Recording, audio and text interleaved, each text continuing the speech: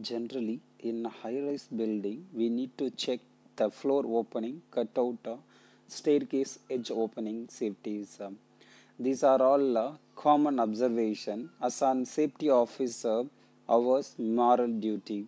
Here, good practice is staircase edge and floor opening has closed, and here fall protection has implemented. And then second one is showing temporary walkway access protection. In tank and the floor area, access is very important because here once a person fall from height, then the impact is very high. So we need to ensure the safety. As a safety officer, we need to follow on regular basis. Third one is showing lift shaft and cutout fall protection.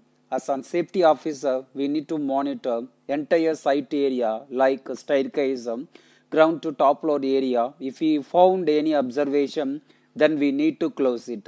That is very important. No safety, no tomorrow. Safety first.